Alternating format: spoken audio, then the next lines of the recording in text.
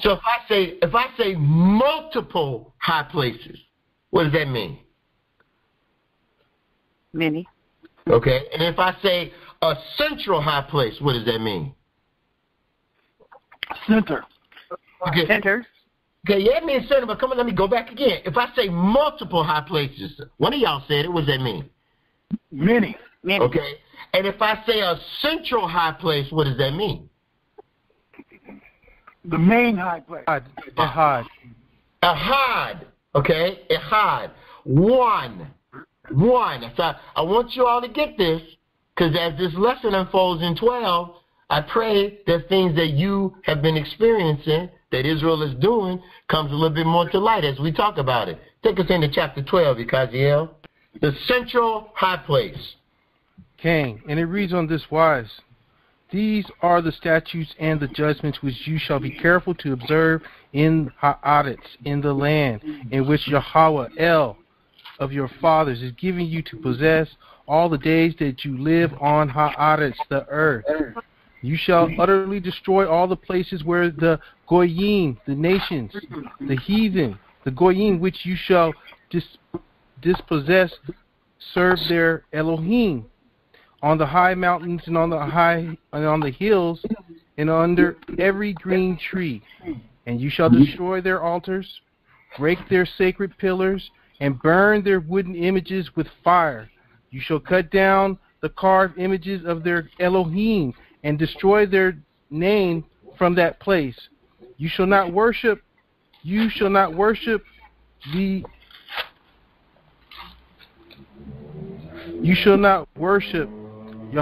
Eloheka with such things, but you shall seek the place where Yahweh Eloheka chooses out of all your tribes to put his name for his dwelling place, and there you shall go.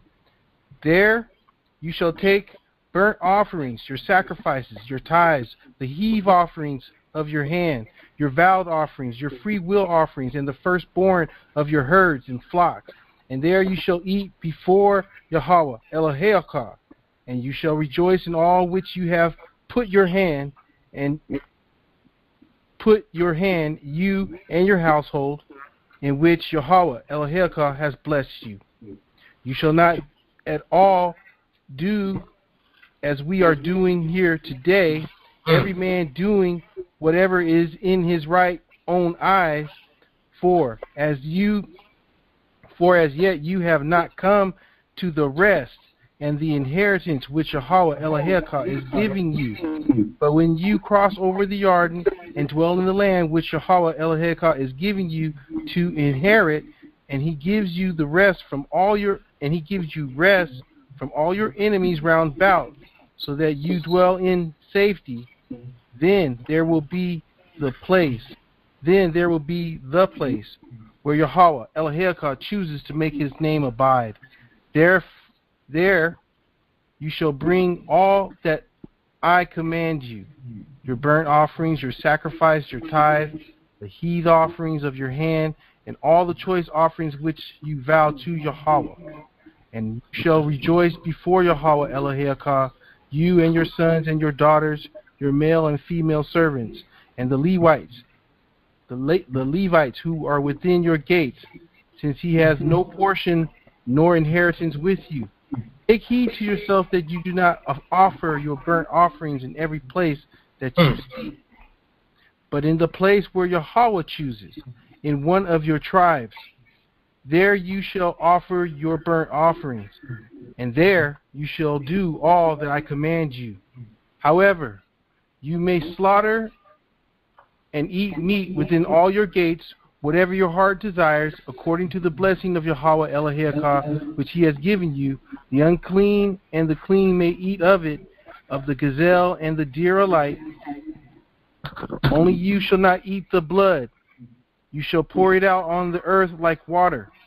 You may not eat within your gates the tithe of your grain, or your new wine or oil, or the firstborn of your herd or flock, or of any of your offerings which you vow, of your free will offerings, or of the heave offerings of your hand. But you must eat them before Yahweh Eloheka in the place which Yahweh Eloheka chooses, you and your sons and your daughters, your male servants and your female servants, and the Levite who is within your gates. And you shall rejoice before Yahweh Eloheka in all which you have put your hands. Take heed to yourselves that you do not forsake the Levite, as long as you live in your land. When Yahweh Eloheka enlarges your borders as he has promised you, and you say, let me eat meat, because you long to eat meat, and you may eat as much as meat as your heart desires. If the place where Yahweh Eloheka chooses to put his name is too far from you, then you may slaughter from your herd and from your flock which Yahweh has given you, just as I have commanded you, and you may eat within your gates as much as your heart desires. Just as the gazelle and the deer are eaten, so you may eat them. The unclean and clean alike may eat them. Only be sure that you do not eat the blood, for the blood is the life. Only be sure that you do not eat the blood, for the blood is the life. You may eat the life with the meat. You shall not eat it. You shall pour it out on the earth like water. You shall not eat it, that it may go well with you and your children after you when you do what is right in the sight of Yahweh. Only the holy things which you have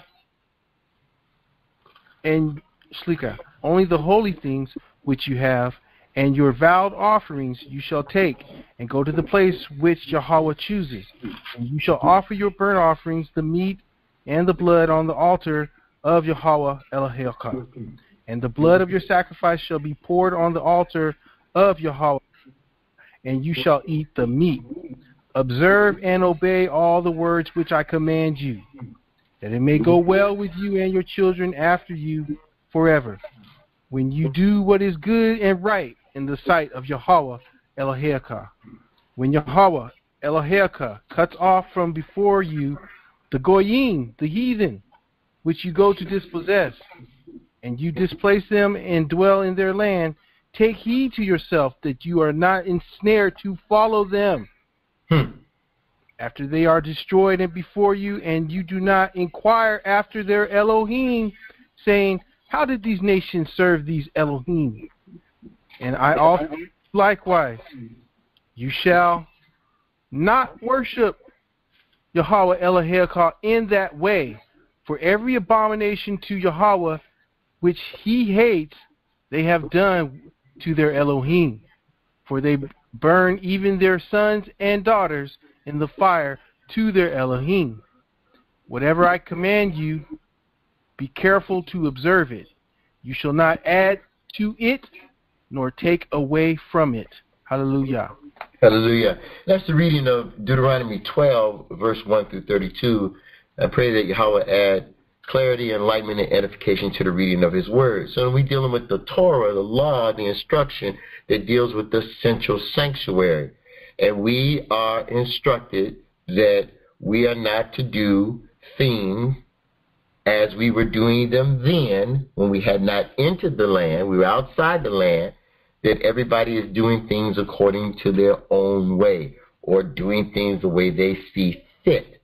Okay, so now what was Israel doing? We were making sacrifices, right? And we were being instructed in the future tense sense of where we to bring our offerings and our sacrifices. We're to bring them to Ehad, one central place.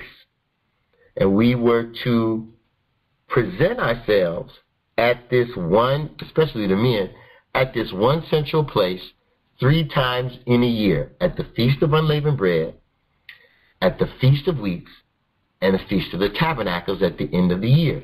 That's citing from Exodus chapter 23, verse 14 through 17, in the book of Exodus chapter 34, in the latter parts of the scripture, around verse, I believe it's 18 through 23.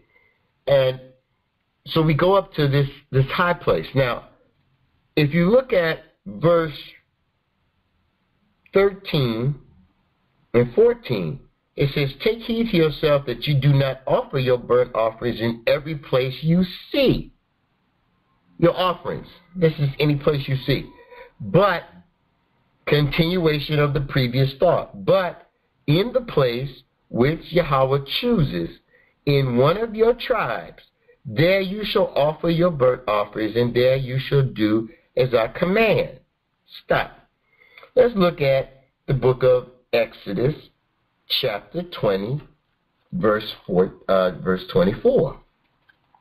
Because we're going to get a historical impetus. That's the word I want to use. The historical impetus behind where this central place was. Did the Creator choose to put his name everywhere in Israel as a high place?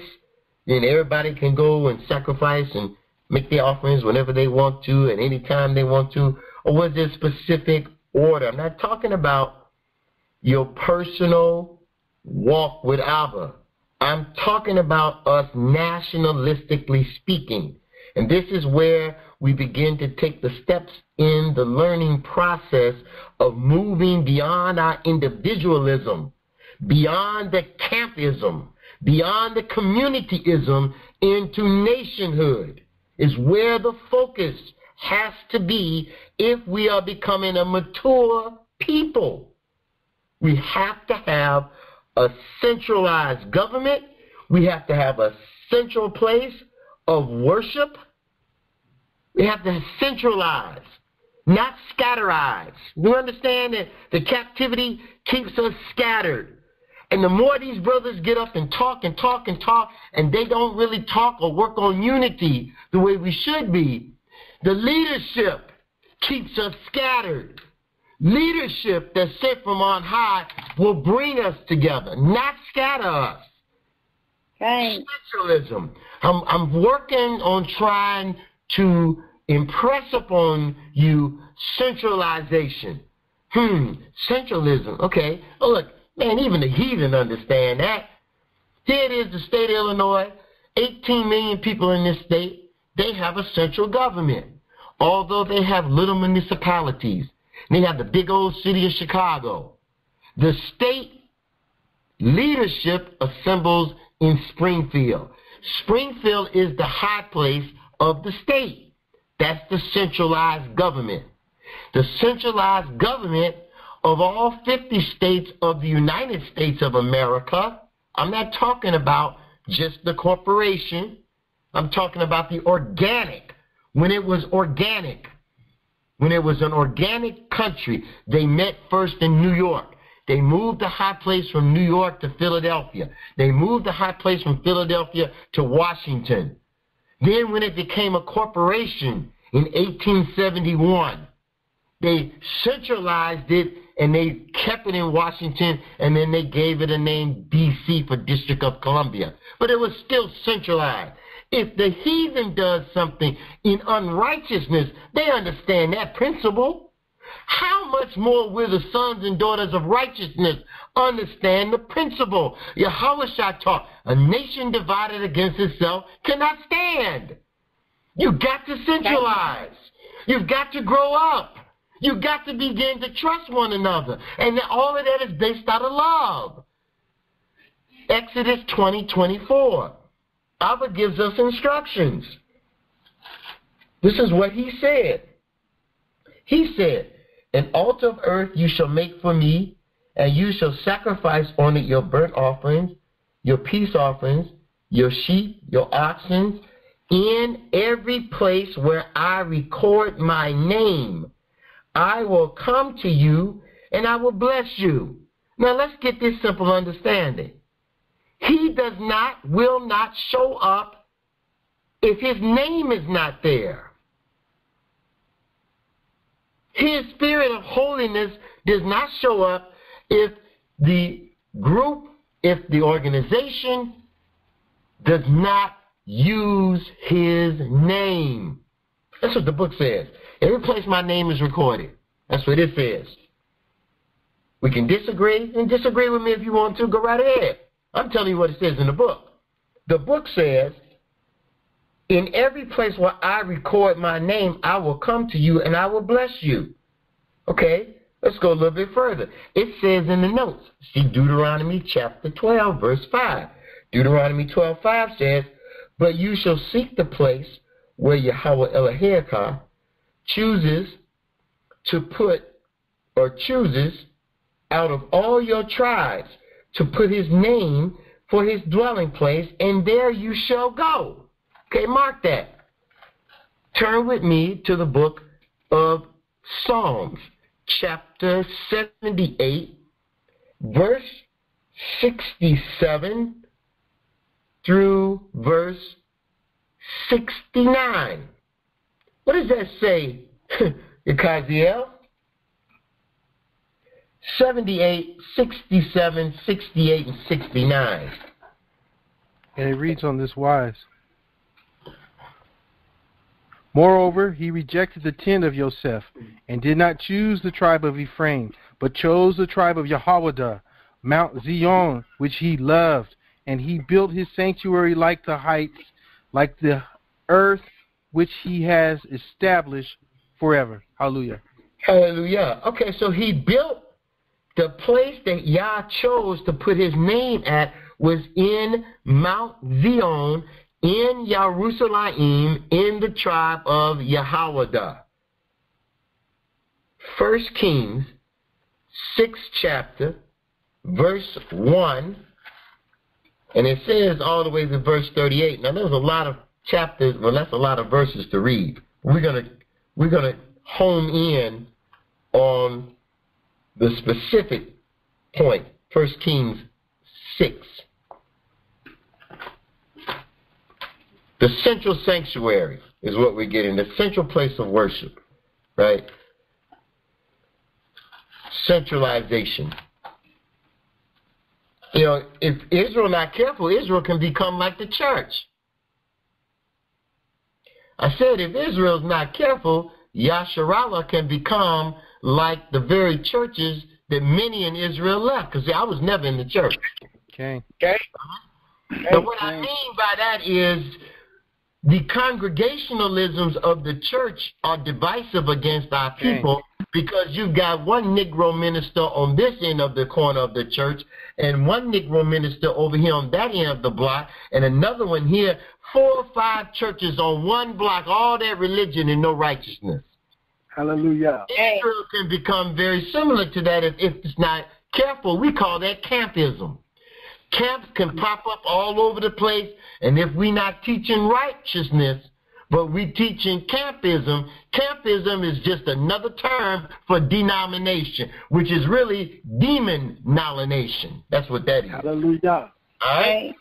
So you got to be careful. So what I'm saying is that whoever it is teaching is not teaching a centralization of Israel coming together, returning back to the land, and establishing his kingdom rule under HaMashiach with Jerusalem as the capital city and Mount Zion as the high place, then something is wrong. If anybody is teaching you to stay here, leave that place yesterday. All right? Hallelujah. All right? I'm just being honest with you. If anybody teaching you that their camp is the only place that has the truth, you need to leave there yesterday too. Okay. All right? No one community, including ours, I said this once, I said it twice, and I will reiterate it because it's the truth. No one group, one community, one camp in Israel has all the truth. Yah scattered us. Therefore, if you're teaching truth, the truth would be in increments among everybody. And then if everybody begins to grow up and come into the knowledge of Yahweh and Yahushua, then you can bring Israel together under one Yah and one Messiah. But you cannot bring Israel together with all of the leadership. Everybody got the Messiah complex. Because every last one of them think, without saying, they the Messiah. See, that's the truth that folk don't want to tell you. That's why they act in a prideful way. Because they don't really recognize that this people don't belong to you, and it don't belong to me. It belongs to Yahweh. And Yahweh paid the price. For every last one of us, he spilled his precious blood. So you've been bought with a price. You don't owe me nothing but the right to be respectful and hear what I'm saying in truth. And when I stop, if I should ever stop teaching the truth, then turn me off and listen to somebody else. I'm going to tell you the truth regardless of the cost. Biggest problem in Israel is ego. Ego is the biggest problem in Israel because the brothers won't humble themselves to work together to save a nation. But when they come for our necks and our backsides, then you're going to find out who is true in Israel and sincere to the Creator and who is not, and who has been all out for their filthy lucre and ill-gotten gain. When you talk about the Negro ministers, you're talking about Israel. You just don't know that they Israel. And when you talk about brothers who are in the campism, you're talking about Israel who do know Israel. You got to teach this truth about what is right and what is wrong in the eyes of the Almighty. He does not like the separateness among us. Don't be making the excuses about the captivity and the curses. Tell the truth. The truth of what broke us up is that you had two brothers squabbling, Jeroboam and Rehoboam, and the young men went with the young brother who, out of egoism, thought they could lead. And the other one, because of what the sins of his father Solomon did, put us into the condition that we are in. Brothers fighting, bickering among one another. That's been going on since 922 BC. That ain't nothing new, but it ain't right. We got the tools to fix that. Folk don't simply like me because two reasons. Number one, I tell them the truth. And number two, I say we have got to come together. And I don't come together under nobody's doctrinalism. Doctrine is killing us. Doctrine of camps is killing and separating us. Aren't you all tired of just going from this camp to that camp and this place? You know what we need to be? We all need to be home. And you know where we all need to assemble? We all need to assemble in Jerusalem. And when we assemble in Jerusalem, everybody come up. Everybody ain't going to be straying over to Shiloh. You're not going over to Shechem. Them days of worshiping and all them other different places are over with. Don't you understand that that's the same thing going on? Yeah, we got to do and worship and assemble online and at the various different places where we are scattered. But you don't keep doing that, talking about not going to the land if you really understand this book. If you really understand this book, the book says, up, Zion, flee out of the midst of the daughter of Babylon. Every man and woman save his life. The book don't tell you to stay here. The book tell you to get up out of here. The book don't tell you to have sons and daughters in the land of your captivity. Oh, yes, it does, Prince. Oh, yeah, it do. If you read the book of Jeremiah, right, that was for the days of Babylon. You done had sons here. You done had daughters here. You're going to keep perpetuating your offspring in captivity? Why are you so covetous to have your children in your own land? To create a generation that's free in your own land. You offspring and birthing babies in captivity. Come on. Don't you know that keeps the people's mind captive and you keep perpetuating the same old story over and over and over and over again? Well, you know, in Babylon, and you never get to tell the story, yeah, I saw my son, I saw my daughter, my grandbabies grow up in Israel. You'd rather say, yeah, you know, on 122nd and such, we was teaching. What? Yeah, over on Madison and Mayfield, we was teaching. What?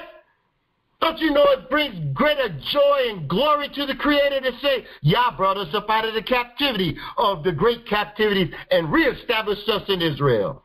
And look at my granddaughters and grandchildren and third and fourth generations. And what? They all born in the land? Yeah. We got up and left in 2019, and we've been here now for hundreds of years.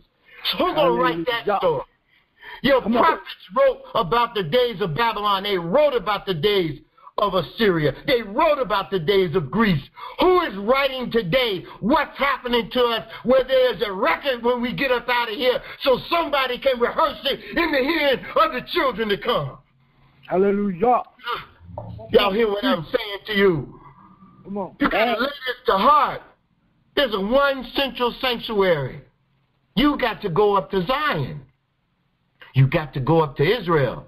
You got to go up to Jerusalem. Why? Well, I said to you again, if you going to the wedding supper of the Lamb, it's not here. If you think Yahweh's wedding supper is going to be here in hell, you going to miss the wedding. I'm just telling you, this will be another wedding you miss. Come on. Huh? Hey. You're going to miss it. Now, perhaps you didn't get invited is why you miss it. That's another reason. But if you got the invitation, you say, well, what invitation? The invitation is in the book, beloved. It tells you that the bride is Israel. It tells you the bridegroom is Hamashiach. It tells you that the wedding supper is on Mount Zion, which is in Israel. So we know where you're supposed to be, what mountain you're supposed to be on, and who the bride and the bridegroom is. And I said to you before, and I say it again, when have you ever gone to a wedding and not know the bride, the bridegroom, where it's being held at, what place to go, and what time to be there? Hallelujah. All right? So, we're preparing Israel for the wedding supper. We're preparing Israel for the high holy days and the feasts to keep them in the Holy Land. We're going up for sacred visitation so you can keep the feast in the Holy Land. Not just keep it over here. Keeping it over here is good, but there ain't nothing like keeping them feasts in that land. And don't make no excuses about the land is defiled and the heathen is there. Look, this land is defiled and the heathen is here also. Now what's your excuse? Huh?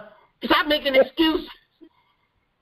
Keep making excuses. Oh, and you can't. For every scripture you got that's negative, I got 1,000 that's positive. It all depends on how you're going to teach the book. And teaching in truth is what we're saying to teach it to you. Teaching in truth. Yakaziel asked me this question, and I'm going to cover this real quick. He said, why keep the commandments, Brother Prince? Revelation 22:14. And we talked about this earlier, but I want to read this to you real quick because he brought up an interesting point. And I didn't cover it because we were into the midst of the dialogue. In 22:14 of Revelation, if someone asks you, what is the reason you should keep the commandments, it reads this way. 22:14, it says, blessed are those who do his commandments, that they may have the right to the tree of life, and that they may enter through the gates into the city. Now, the city is the New Jerusalem. It's got 12 gates. And the name of the 12 that's on the gates are the 12 tribes of Israel. Ain't no heathen name among them. Ain't no Gentile name among them. Your city, Yah's kingdom, restoration of Israel to the promised land. The kingdom does not come down in America. The kingdom comes down in Israel. The reestablishment of your government is in Israel. The return of you from the land of the captivity, which we're going to go into at the latter point of this, is from wherever you are to Israel. The restoration of Israel to the promised land. Deuteronomy chapter 13. And it reads on this wise, if there arises among you a prophet or a dreamer of dreams, and he gives you a sign or a wonder, and the sign or the wonder comes to pass, of which he spoke to you, saying, let us go after other Elohim, which you have not known, and let us serve them. You shall not listen to the words of that prophet or that dreamer of dreams, for Yahweh Elohim is testing you to know whether you love Yahweh Elohim with all your heart and with all your soul. You shall walk after Yahweh Elohim and fear him, and keep his commandments and obey his voice. You shall serve him and hold fast to him. But that prophet or that dreamer of dreams shall be put to death, because he has spoken in order to turn you away from Yahweh Elohim, who brought you out of the land of Mizraim and redeemed you from the house of bondage, to entice you from the way in which Yahweh Elohim has commanded you to walk. So you shall put away that evil from your midst. If your brother, the son of your mother, your son or your daughter, the wife of your bosom, or your friend who is as your own soul secretly entices you, saying, let us go serve other Elohim, which you have not known, neither your fathers have known, or the Elohim of the people which are all around you, near to you or far from you, from one end of the earth to the other end of the earth. You shall not consent to him or listen to him, nor shall your eye pity him, nor shall you spare him or conceal him. You shall surely kill him. Your hand shall be the first against him to put him to death, and afterward the hand of all the people. And you shall stone him with stones until he dies, because he sought to entice you away from Yahweh, Eloheka, who brought you out of the land of Mitzrayim, from the house of bondage. So all of Israel shall hear and fear, and not again do such wickedness as among you. If you hear someone in one of your cities, which Yahweh, Eloheka, gives you to dwell, saying, corrupt men have gone out from among you and enticed the inhabitants of their city, saying, let us go and serve other Elohim, which you have not known. Then you shall inquire, search out, and ask diligently. And if it is indeed true and certain that such an abomination was committed among you, you shall surely strike the inhabitants of that city with the edge of the sword, utterly destroying it and all that is in it and its livestock with the edge of the sword. Shlika, its livestock also with the edge of the sword. And you shall gather all its plunder into the middle of the street and completely burn it with fire, the city and all of its plunder, for Yahweh Eloheka. And it shall be a heap forever. It shall not be built again.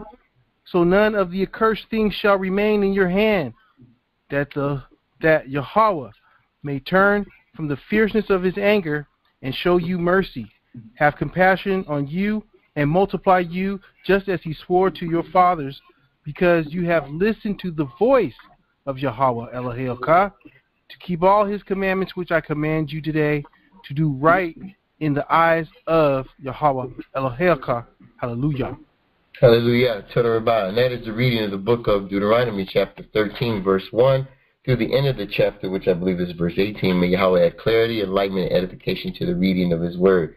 So a false prophet comes along, and he gives you a sign. He parts the clouds. He gives you a sign, a light comes on, or he gives you a sign and tells you something's going to happen, and it happens. And in the interim of doing that which is forthcoming, because you as an Israelite want a sign, because Scripture says that Yahudim seeketh after a sign and the Greeks seek after wisdom, so you want a sign, and they give you this sign. But then in the interim of giving you the sign, they tell you, go after Allah, go after Zeus, go after Jesus, go after Asar, Aset, Heru. Come on, become an Egyptologist. Why don't you go and get off into Islam? You girl, you know you need to leave that Israelite thing alone. Go back, come back into Christianity. Okay? Anybody that tries to take you away from the path of light that the Creator has put you on and bring you back into the world to serve, remember this now, this is part of the Deuteronomy curse, that I will cast you into a land that you do not know of, you nor your fathers, and there you will serve other gods that you nor your fathers knew not of, gods of wood and gods of stone. So in the land of the enslavement, in the land of the captivity, while we're in the diaspora under exile, we would have forced God ideologies imposed upon us, forced upon us, belief systems of others forced upon us. Now you've come into the knowledge of who you are, and somebody comes to you and gives you some type of vision or some type of sign, and then in the interim, I'm going to say it again, they motivate or try to motivate you to leave the Creator and worship and serve some other God. What do? What do, Israel? What do? You don't listen to them. You don't listen to them. That's all I'm looking for you to say. You rebuke them. Don't you know that there is no other powers in the heavens above, on the earth, and the water under the earth but Yahweh? And don't we know that this source of all power, which is good, righteous, and just, is the creator of everything seen and not seen, and he has an adversarial spiritual entity known as Ha-Shaitan?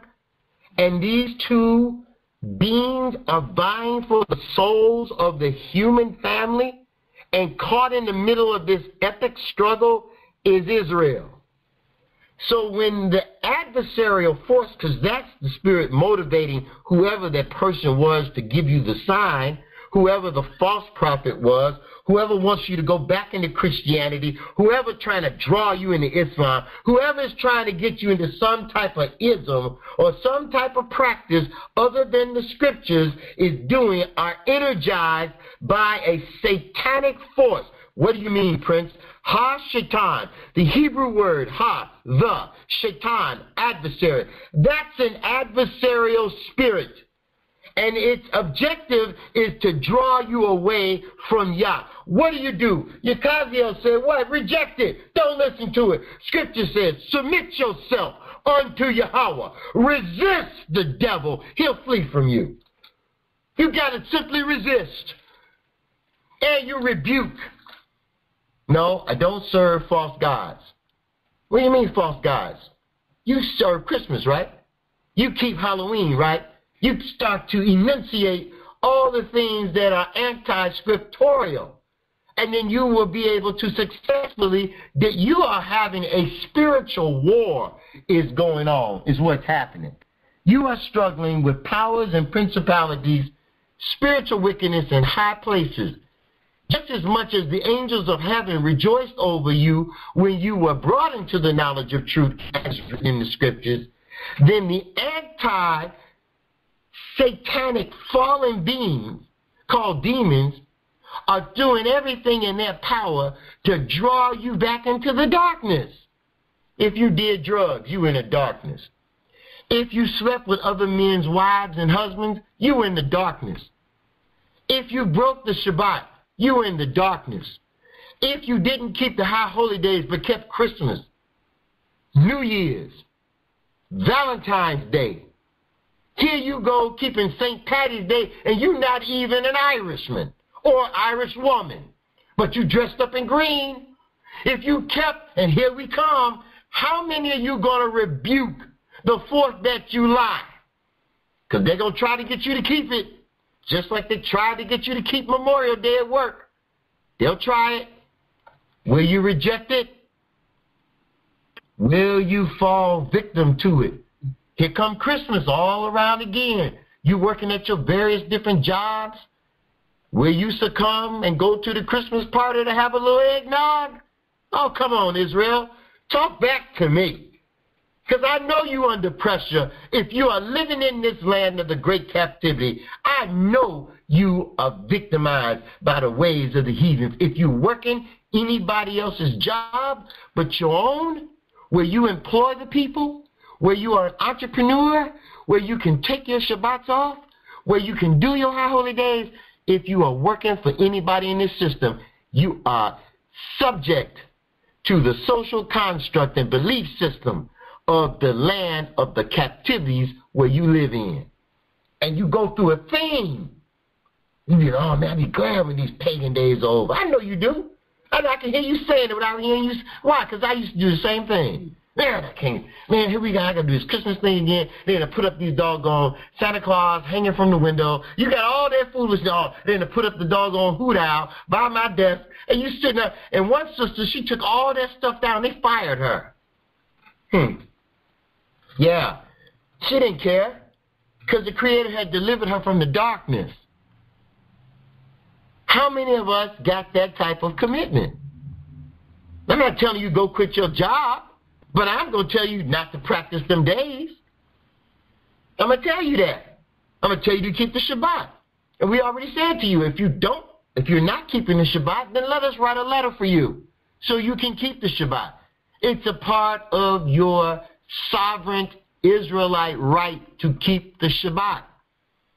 And even if you don't want to do it that way, there's a way I know how to write it to where we'll do a Title 7 on them. If they don't allow you to keep the Shabbat, then you can have some extra cha-ching-ching in your pocketbook if that's the case. But the serious note is keep the Shabbat. You will not know if you can do what it is you're not doing now because you're afraid to say, I will. Power does not concede except by demand. I will keep the Shabbat. And then you write it down. We draft up a letter for you, and you want to keep the Shabbat. Every letter that we've ever drafted for anybody in regards to them keeping the Shabbat, not one yet, and I give praises unto the Most High, has ever come back with some person at work or the corporation or the agency that person worked for say, you can't keep the Shabbat. You just got to know how to do it. Don't go off and quit your job like somebody else I know did, and then they were in a worse condition because they had no income. Creator didn't tell you to do that. You did that. You was listening to the Creator. He would have had you wait till he provided something for you. He don't work like that. Don't put Yahweh, your mighty one, to the test like you did at the waters of Meribah. You listen to the words of Yah. Act out of wisdom. Employ time and then rest in that time. That's called patience. When you rest in that time, you allow time to unfold before you, and then you can see things manifest before you, so you will know the right way in which you should go and the good things that you should do. All this was set up this way so we would not listen to false prophets, even if they were to perform miracles. That's in the Torah, right? What's the premise behind that being written in the Torah that way? Let's look at the book of 2 Thessalonians, chapter 2, verse 9. There's a reason that's written that way. 2 Thessalonians 2 and 9, and we're going straight into Deuteronomy 14. Kajiel reads straight through Deuteronomy 14 into 15, and we'll close. But in 2 Thessalonica, written to those in Thessalonica, Shaul is the writer of this particular epistle. Let me know when you're there, Aki, and if you could read it for us, please. 2 Thessalonians 2 and 9. 2 Thessalonians 2 and 9, and it reads on this wise. The coming of the lawless one, anti-Hamashiach. The coming of the lawless one is according to the works of Ha-Satan, with all power, signs, and lying wonders. Hallelujah. So the lawless one, the son of perdition, is coming.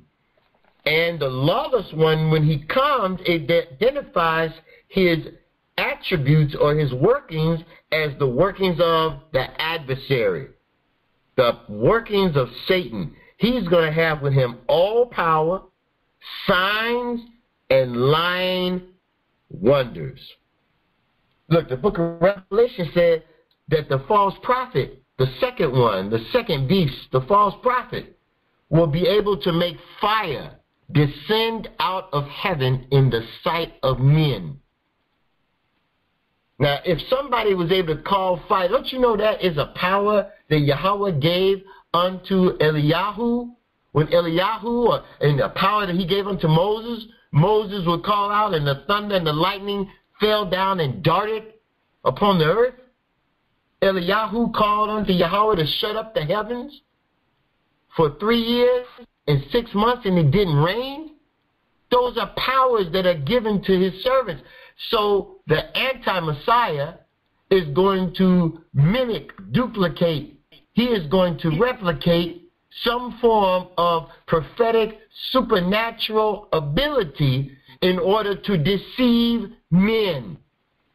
Because if you didn't know the truth and you saw somebody floating down out of the cloud, not looking like you, looking like somebody else on a blue beam, perhaps you would fall into the lie also. What you mean the lie? Well, we believe the lie that was spun over 500 years ago, that Yahushua was a European-looking person. We believe that lie. So if we believe that lie, and there wasn't a lot of hocus-pocus, smoking lights and mirrors and windows, then what about the lie that's coming? You've got the same process that is going on here at this time that we experienced while we were in the wilderness. A purging has to occur.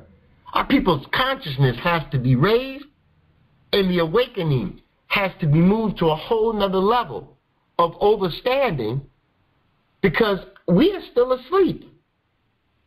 And so when the great deception comes with all these lying wonders and signs, as Scripture says, if it was possible, able to fool the very elect, what kind of event is going to be worked to such a degree that it would possibly fool the very elect?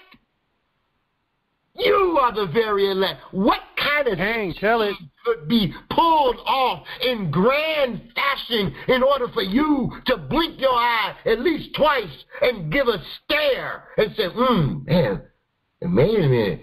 Oh, is that really the Messiah? Yeah, go ahead. Huh?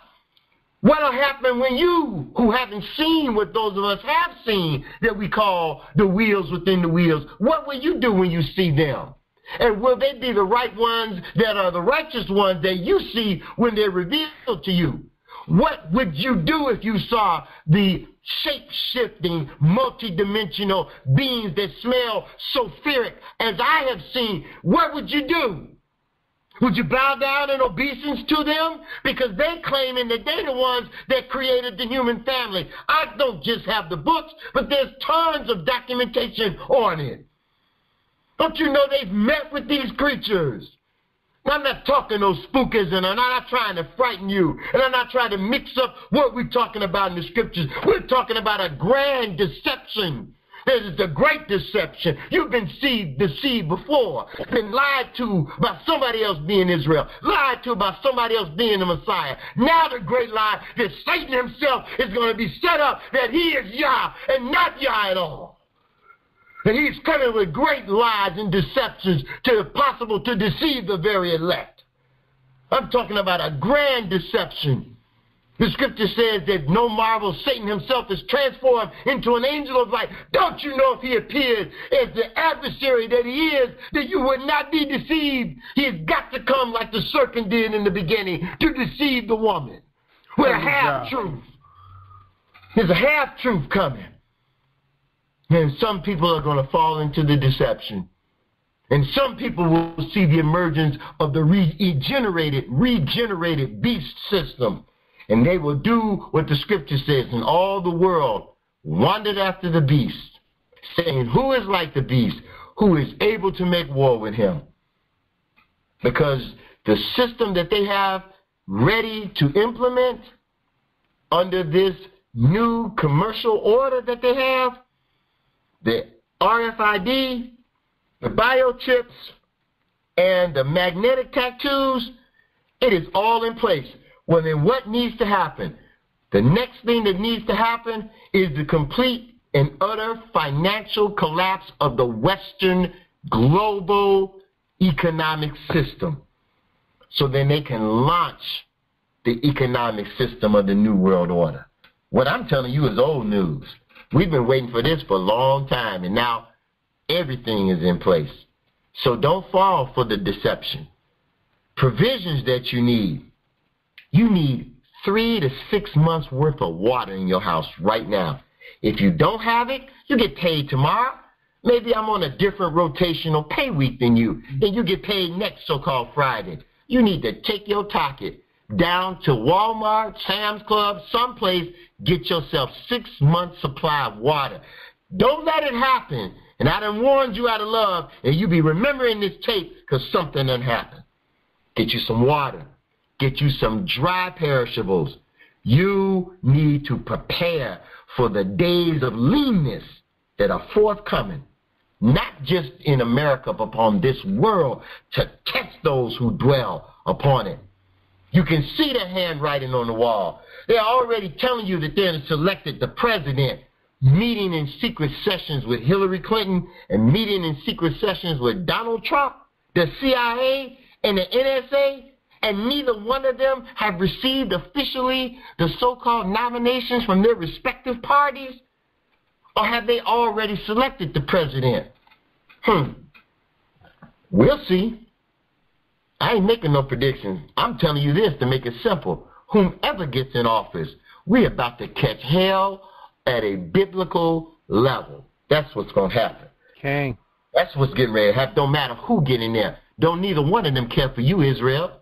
So what does it matter who gets in there? You going to fall into the same old okie-doke syndrome of Pharaoh telling that same lie over and over and over and over again with empty promises that don't benefit any of us. It's a shame and a travesty that we sit up and cast our votes for a nation that don't really value us anyway and know how. Take us into 14, Aki, all the way through 14, and then we're going to go back through 15 and close tonight. Okay, and it reads on this wise. You are the children of Yahweh, Eloheka. You shall not cut yourselves nor shave the front of your head for the dead. You are a holy people. You are a holy people to Yahweh, Eloheka.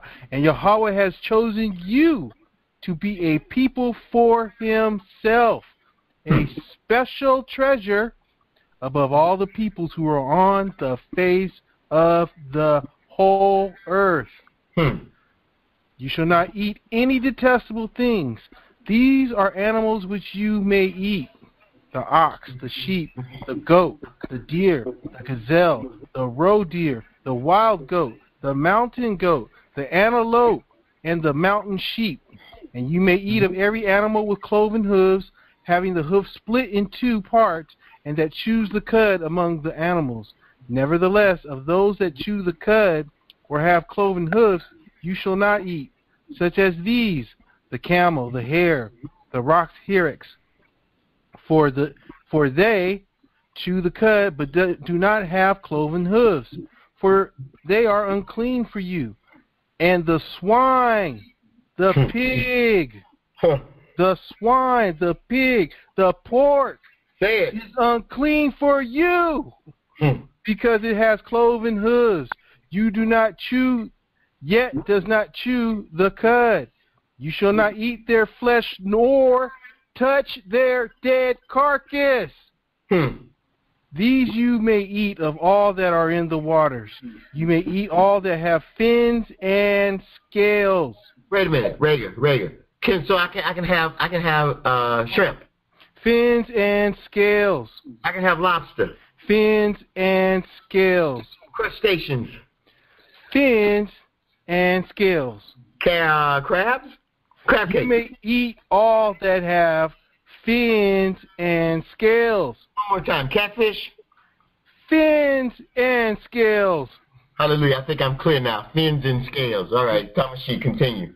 And whatever does not have fins and scales, you shall not eat.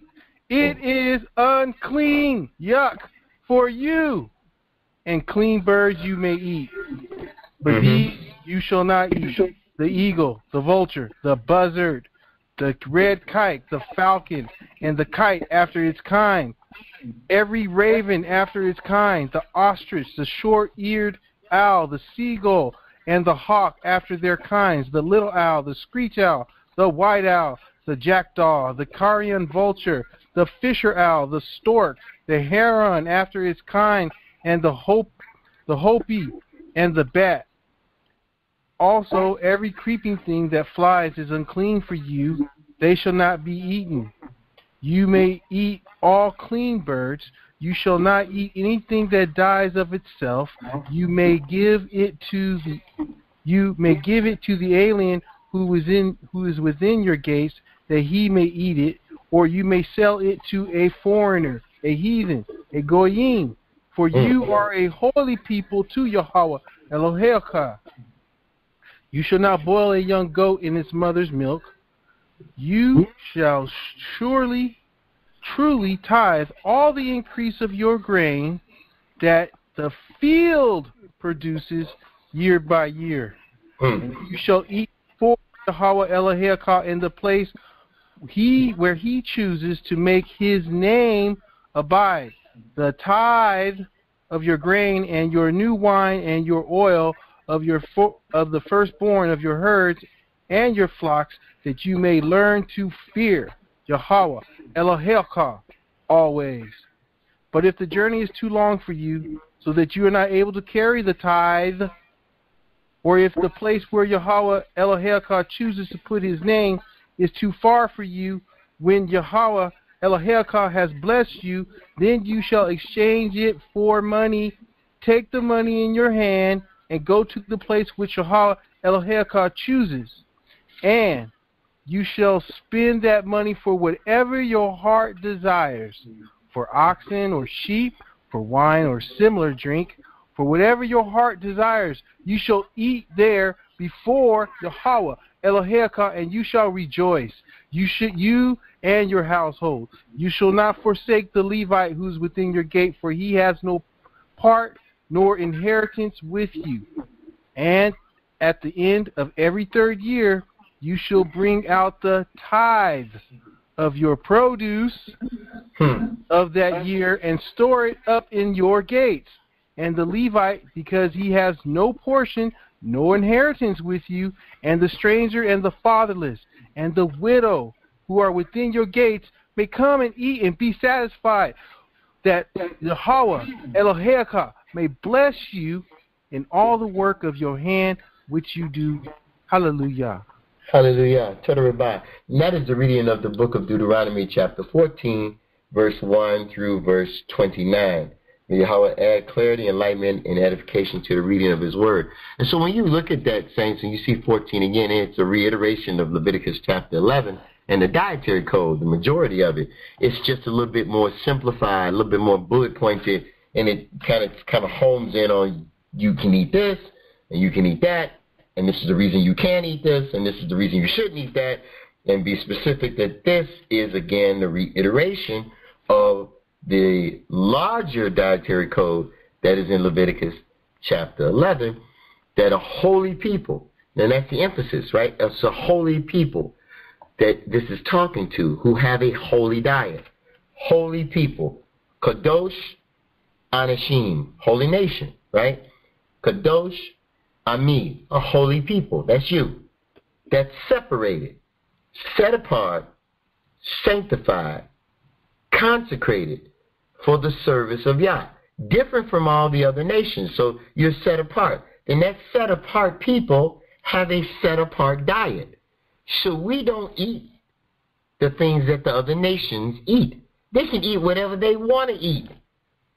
I'm not worried about Susie with the freckles and red hair eating lobster.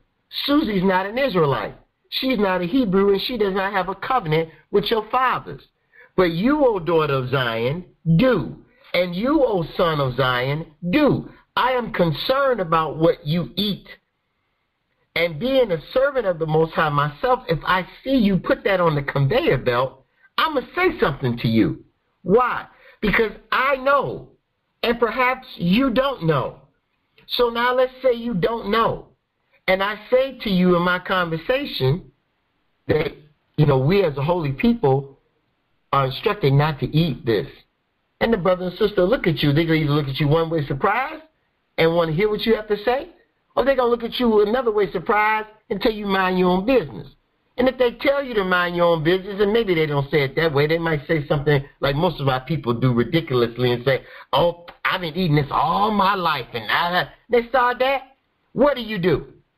Do you keep pushing the issue? Or do you do what the scripture says? Shake the dust off from your feet as a witness against them, and don't cast your pearls before swine. You ain't got to get in no argument. Israelites, sometimes I sit and I watch and laugh sometimes at us at disbelief. As much scripture as we read and study it, and we get upset when people don't want to hear, it's because you simply have an expectation. If you don't have an expectation, the expectation that you have is the expectation that you internalize that you want and would experience yourself.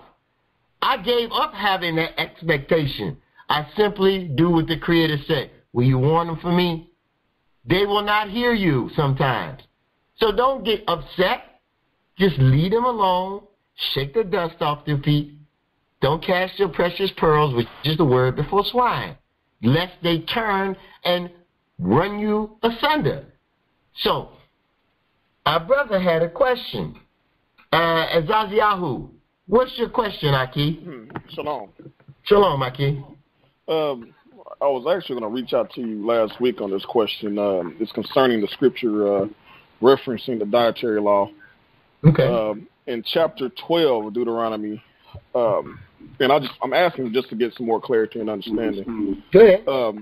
Where verse 15, I believe, Mm-hmm. where it says, whatever your being desires, you shall slaughter and eat, according to the blessings of Yahweh your Elohim, which he has given you.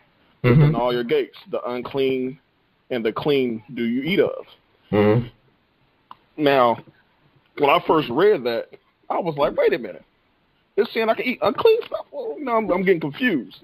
So then I said, well, let me read some more stuff to get some clarity. So then when I got to, I believe it's chapter 15, Right. verse 21, where he's talking about, but when there is a defect in it, lame or blind, or has any evil defect, do not slaughter it to Yahweh your Elohim. Mm-hmm. Eat it within your gates, the unclean and the clean alike, as the gazelle and the deer. And then, my head started getting like that. Those light bulbs that you turn them on, they don't get bright yet. And so I'm still reading it. Then when I started getting to the part with the dietary law, then I said, basically the unclean is talking about the blemishes that makes it unclean, but it's still when it's concerning the clean foods. That's my understanding. That it was kind of being revealed to me, and I just want to get clarity on it, make sure I'm not misinterpreting it or going about it the wrong way. But that's what I was kind of thinking it was saying to me was the blemishes mean of course you can't make anything that if it's imperfect, you can't make a sacrifice with it. That's true. So that's what I was wondering if that's what it was pertaining to, because I was, like I said, I can totally see in chapter 12, verse 15, someone using that to justify them eating shrimp or something. Well, you're right on point. And then we had this actually happen in 1990 and 1991. There was a brother in the camp, and his brother's in Israel right now. He lives in Arad. And we had this discussion. This came up right before the High Holy Day, and this brother was saying that you can eat unclean meat. It's right here in the Torah. And I said, well, no, this is not what they're saying in the Torah. So we went and we took these, this is for real, we took these actual two verses, Elder Shadaniah, Elder Raphael, myself, Eliyahu, Ak Israel, Ak Neriyahu, Ak Hoshua, and others who were having this discussion that others were trying to blow up into a debate, and there really was no debate. So let's read these scriptures again so we can come with the right understanding.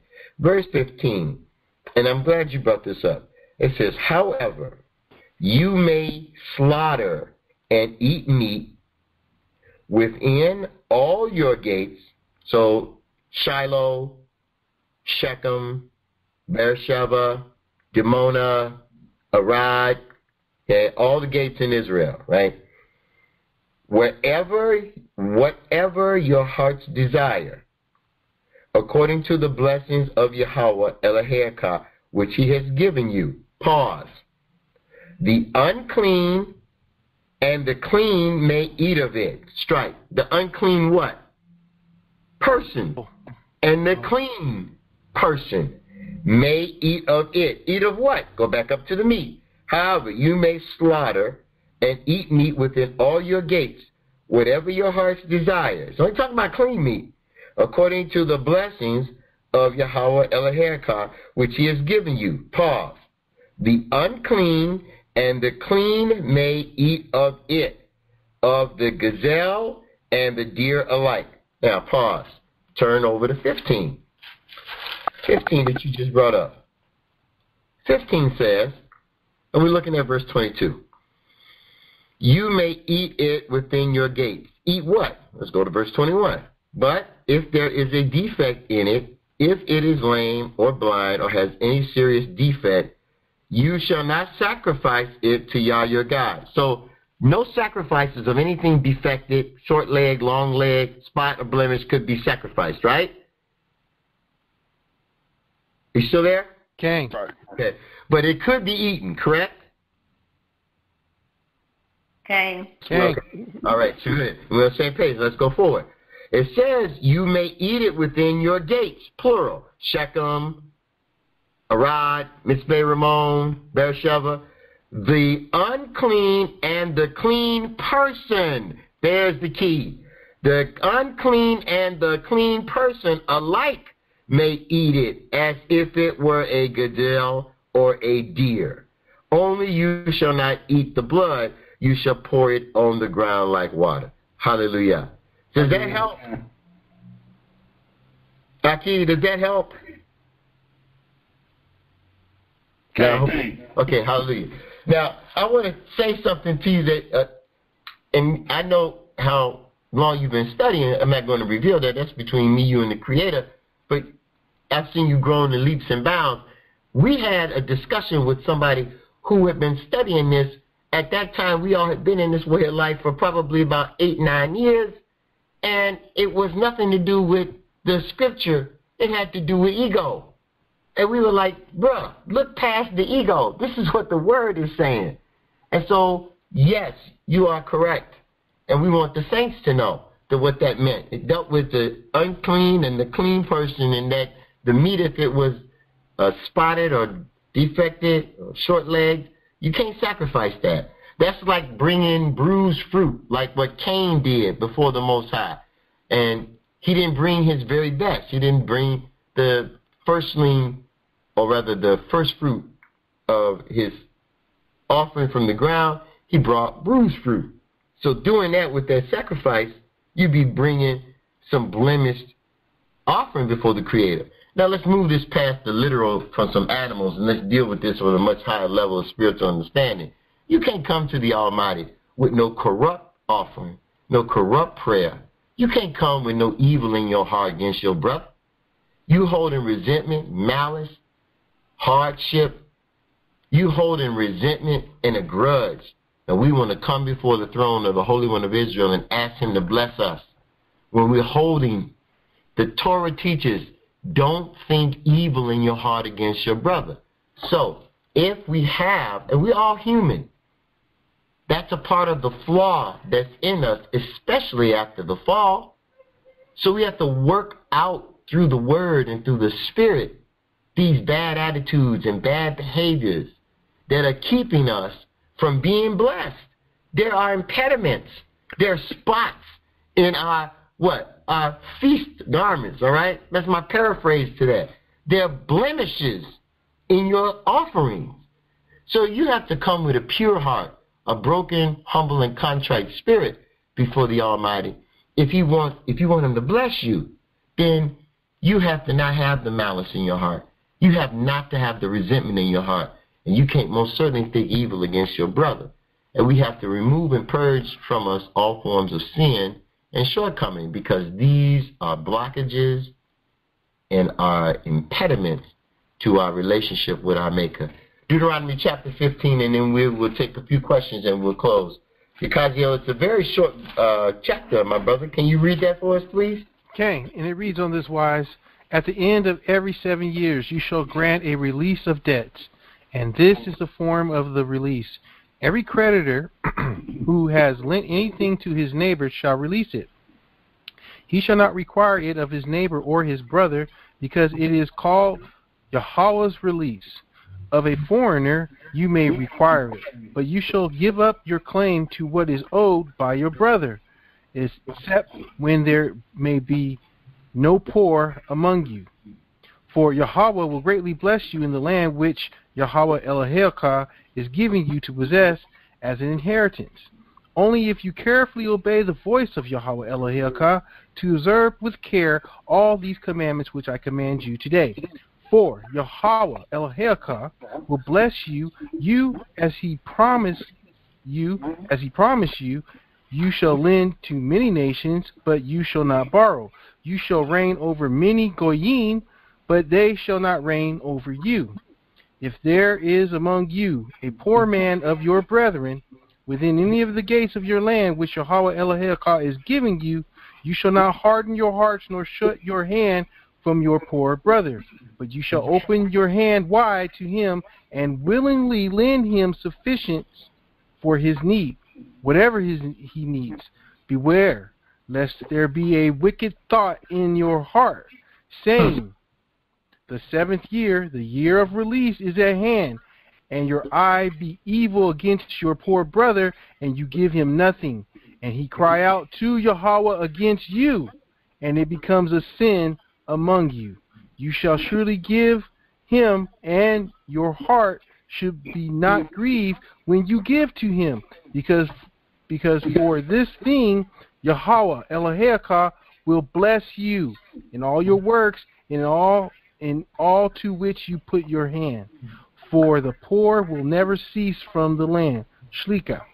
For the poor will never cease from the land. Therefore I command you, saying, you shall open your hand wide to your brother, to your poor and your needy in your land. If your brother, a Ibrit man, a Hebrew man, or a Ibrit woman, a Hebrew woman, is sold to you and serves you 6 years, then in the 7th year you shall let him go free from you, Laban. And when you send him away free from you, you shall not let him go away empty-handed. You shall supply him liberally from your flock, from your threshing floor, and from your wine press. From what Yahweh Elohim has blessed you with, you shall give to him.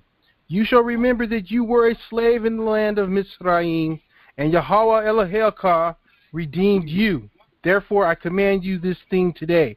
And if it happens that he says to you, I will not go away from you, because he loves you and your house, since he prospers with you, then you shall take an awl, and thrust it through his ear to the door, and he shall be your servant forever.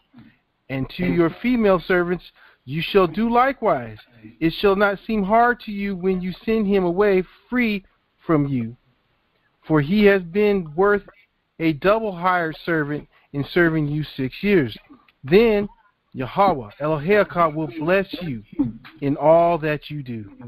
All the firstborn males that come from your herd and from your flock you shall sanctify to Yahweh Elohim. You shall do no work with the firstborn of your herd, nor shear the firstborn of your flock. You and your household shall eat it before Yahweh Elohim year by year in the place which Yahweh chooses. But if there is a defect in it, if it is lame or blind, or it has serious defect, you shall not sacrifice to Yahweh Elohim. You may eat it within your gates.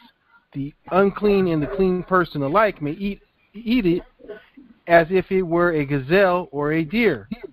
Only you shall not eat its blood. You shall pour it out on the ground like water. Hallelujah. Hallelujah. Toda Rebah. Hallelujah. That is the reading of the 15th chapter of the book of the Bamidbar, Devarim rather. And it is verses 1 through verse 23. Toda Rebah, I keep for reading for us tonight. May Yahweh add enlightenment and clarity and edification to the reading of his word. So let me pose this question and example to you. So, I borrow money from you. And notice I use the word borrow. You lend money to me. How long, let's put a dollar amount to it, $10,000. And we create some terms to where this is going to be paid off in 7 years. And so now, the 7th year cometh. Am I released of that debt? I'm paying it. Okay. Yes. Okay. All right. Okay, different scenario. Same dollar amount, $10,000. I've got 7 years to pay you back. I'm behind on my payment. In fact, I'm very behind on my payment. I'm so far behind on my payment, I've only paid you $5,000 of the $10,000 I owe you. It is the 7th year of release. The year of release has come. I owe you $5,000. It is now the year of release.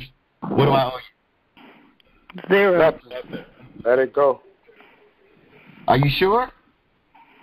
Sure. Positive. Let it go. Positive. Let it go. Okay. I borrowed money from you. It's $10,000, and I done dipped out of town. Here we go. I owe you. Year 1 done went by. Year 2 done went by. Year 3 done went by. Year 4 done went by. Year 5 went by. Year 6 went by. Year 7. What's year 7? Release. You don't see me till the 10th year, and then all of a sudden you stand up and talk to somebody else that I owe you money. Is that righteous or wrong? Wrong. Wrong. Why? Because you let it go. Release of the debt. So are you telling me even though I owe you money, yet I have not paid you anything, that in the year of release, all debts are canceled out between brethren? Yes. Hey, yeah. Cain. Between Israel. All right, so my last 2 scenarios. So what if I owe you all this money and I haven't paid you in 2 years? You see me in the 3rd year. What you say, Israel? Come on. It's the 3rd year. Either stay up or you're going to have to work. Oh, so wait a minute. So are you telling me that I could actually sell my work time as a servant to you or somebody else to pay off that debt? Cain. Okay. Okay. So y'all understand that's where Yekaziel just read when you go into the scenario about somebody going into servitude. If your Hebrew brother, man or woman, is sold to you, it didn't say who sold them. I could sell myself to you for your services, and I'm going to work for you, and I'm working off this debt I owe you. Okay. How long do I work for you? Maximum. 7 years. All right, but if I love working for you because I've prospered and you've prospered and I want to be your perpetual servant, no, I did not use the word slave, and Israelite servitude, and yes, we had it, so we got to be real clear on this because the heathen will try to use this against you because that's what part of the New Roots show is about, to justify the chattel slavery that occurred to us. Chattel slavery in America was nothing. Let me say it this way. Slavery or servitude among Israelites was nothing like chattel slavery in America.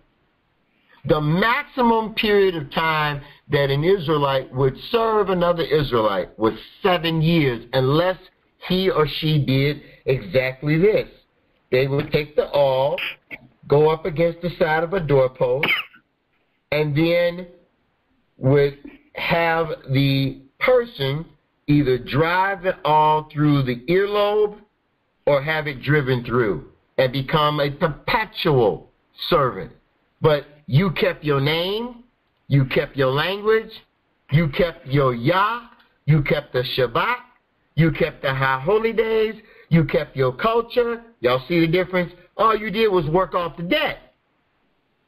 Very similar to what the Euro Gentiles borrowed and then imposed on their own people when they did indentured servitude. They would only work for a period of 7 years to work off the debt. Slavery in America, for us, was an institution. They intended for our fathers and mothers and grandmothers and you and I to be their perpetual slaves, stripped of all human rights, stripped of your language, stripped of your tongue, stripped of your Yah, stripped of your belief system, stripped of your culture, stripped of your natural mind, and all of that was turned around and you were given a new identity. That's the difference between the two. We did not work the servant worked off the debt. They worked us from King C morning to King C night And for 250 years of free slave labor, the Euro-Gentile society of this Western world white supremacist superpower that you call the United States of America became wealthy because she had free Israelite slave labor. That's how she became wealthy. And so when you got somebody, you got 30, 40, 50, 100 people working for you every day for free, and you are the recipient of all of their energized slave energy output, you become wealthy and you create a void with them and a gulf of economic disparity between them and you 10 times over, to such a degree, yes, that you could never catch up unless you were the recipient of gold, silver, and fine raiment. I got to put it to you in the biblical scenario first, because those who are not yet schooled in the spirit and understand history, hearing the word reparations will be hard in your hearing, because you think somebody going after money. No, give us the fruit of our labor. You don't work my fathers and my mothers, my grandmothers and grandfathers for you for free. You became wealthy and the richest nation on the planet Earth off of us. The big lie is that we were lazy. Lazy people couldn't have built your country. The big lie is that we were ignorant. Ignorant people couldn't have built your country. You took scientists, astronomers, You took mason builders. You took doctors, dentists. You took the very best that Israel had, and you put the very best that Israel had to work for you for free. And that's how you became so wealthy in such a short period of time, because you cashed in on our labor. So now, at the appointed time, in approximately 3 years and 6 months, when it's all been said and done, this Creator said, and at that time I will judge that nation that your seed will serve, and afterwards you'll come out with great substance. The word is rekush, which means that you're going to leave out of here with great possessions. So, yes, you're going to be the recipient of reparations, as is called in the modern vernacular, or restitution, as is referred to from a biblical standpoint, meaning you're going to leave up out of here with the spoils of the heathen, just like you left out of Egypt with the spoils of Egypt, just like you left Babylon with the spoils of Babylon. It is a repeat performance, only this time you will never have to go back into captivity to anybody else's nation ever again. And so be mindful, saints, that you are going to be the recipients of the possessions of the heathen. So now you ask yourself the question, as we go into Isaiah probably on the Shabbat, about the wealth of the heathens. The wealth of the heathens is not spiritual wealth. The wealth of the heathens is material wealth that they have gained from all of the wars and the atrocities and all of the thievery and the extortion that they have perpetuated since and before we came to these shores. So we'll go over a lot of different things that we don't have the time, hallelujah, to go over tonight. But you are living at a great time. We are living at the time that the prophets dreamt of and prophesied that they desired to live in. And we are living at the close of this age and the beginning of the kingdom age. And so we will go over an excerpt on the Shabbat, portions of the book of Deuteronomy that we read tonight. And we will again make the announcement very briefly. I will do it myself, not that no one else can do it, but I'm the one here right now speaking. So for all intents and purposes, we will be taking the sacred visitation to the Holy Land in May and June of 2017. Those who are desiring to go home for this sacred visitation, please put away for yourself at the end of this month $150, and subsequently another $150 by mid-July, no later than the end of July, so we can secure your seat on the airplane as we travel home. More details will be given about the sacred visitation, the specific dates, all that is included in the package, the 14 different sites that we're going to, your food and your lodging, your travel, and all is included in the entire package. So With no further delay, let us turn our attention and direction towards Jerusalem as we come together and close out in prayer. Abba, truly giving thanks unto thee for this assembly and for your word tonight. Total Rabbi for our brother who read, and those brethren, Yekaziel and Uriyahu and Azaziahu who read, sisters and brethren without name but those in spirit who participated in the prayers and blessings of all your saints. I pray that you watch over your people wherever we are, scattered throughout the lands of the great captivity, that you would be with us, Abba, as we go out and come in.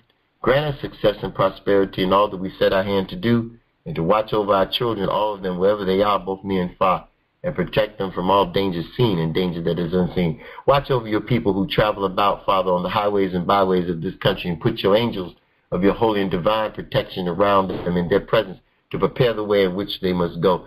I pray thee for all those who are sick and shut in, and those who are having difficulty and struggle in their marriages and their household. Bless them and their children, even in their finances, so that they can be the recipients of all the blessing that you have for your people from this day forward and forevermore. So now let the words of my mouth and the meditation of my heart be eternally acceptable in thy sight, Yah. For you are our strength and our Redeemer, Hakadosh Israel. Let all of Israel who worship, love, and praise Yahweh say hallelujah. Hallelujah. Hallelujah. Hallelujah. Hallelujah. Hallelujah. Hallelujah. Hallelujah. Hallelujah. Hallelujah. Your God. Your God. God. Your God. Yeah.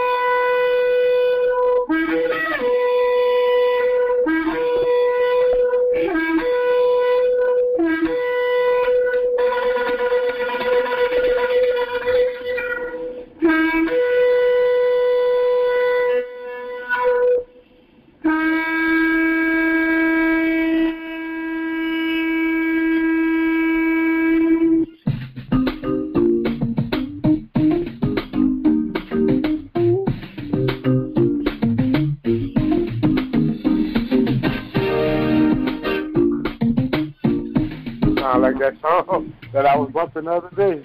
It's like what they put on. Right, I bet you that's it. Woke up this morning and thank y'all for my life. here in this lovely paradise.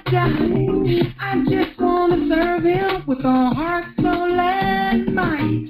Every day I praise him in my eternal life.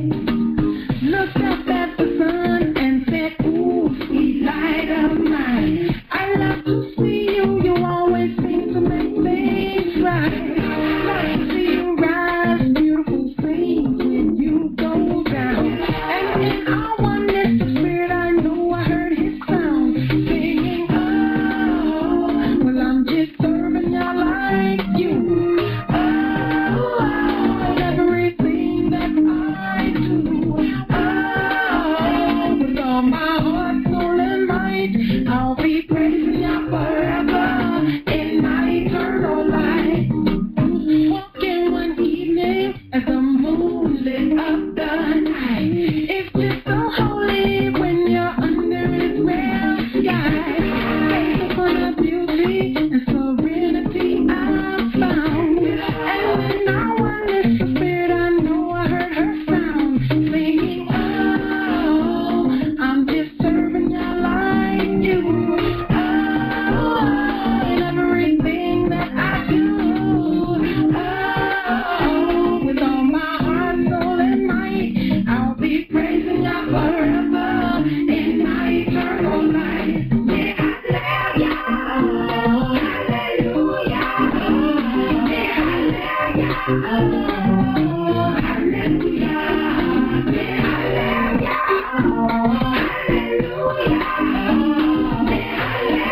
Walking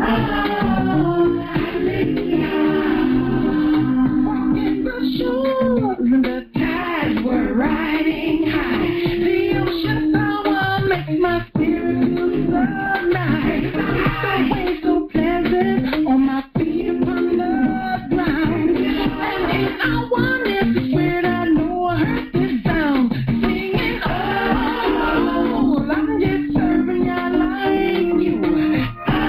Oh, everything that I do, with all my heart, soul, and might, I'll be praising you forever in my eternal life. The bees and trees and flowers all praise Yah's name. I know the animals have got to feel the same. The earth is footstool and the stars is diamond crown. And if you're one with creation, I know you'll hear the sound singing. Oh, we're just praising Yah like you. Oh, in everything that we do. With all our heart, soul, and might, we'll be praising Yah forever in my eternal life. Singing, oh, I'm just serving Yah like you. Oh, in everything that I do. Oh, with all my heart, soul, and might, I'll be praising Yah forever in my eternal life. Yeah, hallelujah, hallelujah, hallelujah,